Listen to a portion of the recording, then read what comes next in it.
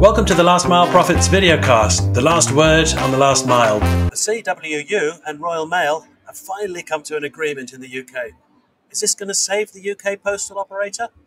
Find out after this.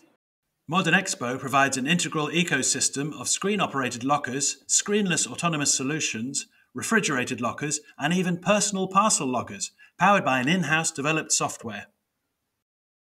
Well, I'm here at Logimat in Stuttgart, a big intralogistics fair. There's a lot of parcel and post activity going on here as well, I have to say. A lot of last mile stuff. I'm on the Alstef Group stand. They're a provider of sortation systems. So thank you for them for hosting me today.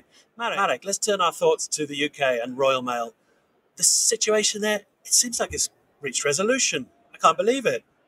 Absolutely, Peter. It's a bit of a roller coaster, isn't it? Because only a few days ago, we were talking about the company going to some form of administration.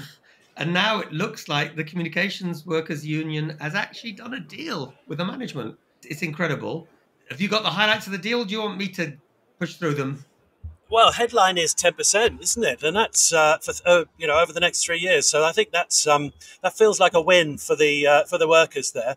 But actually, interestingly, underneath that, there's sort of a host of changes which Royal Mail wanted to introduce. It looks like they're kicking that can up the road.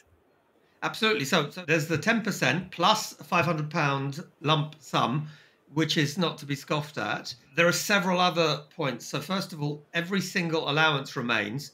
I presume that means that all the current allowances that posties and other roles within the organisation, they will maintain. There's something big in the sense that 20% of any future profit, let's hope they make it, will be delivered in a lump sum payment to, I'm not sure what a frontline worker is, I presume that's the posties and the guys and girls who are really making it happen.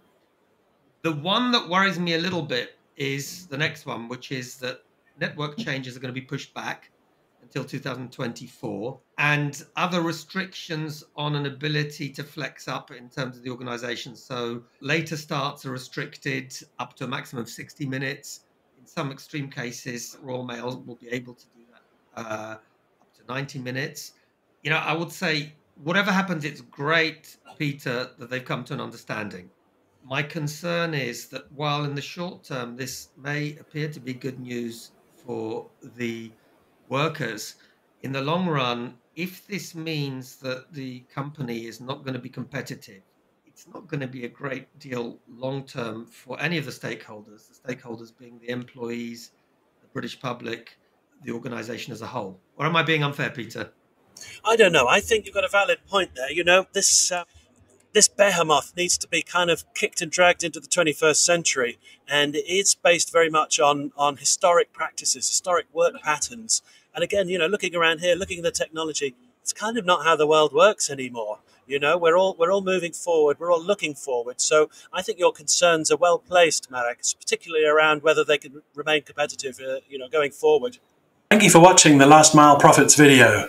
For more free analysis of the last mile, please like, follow and subscribe below to ensure you are notified every time we upload new content.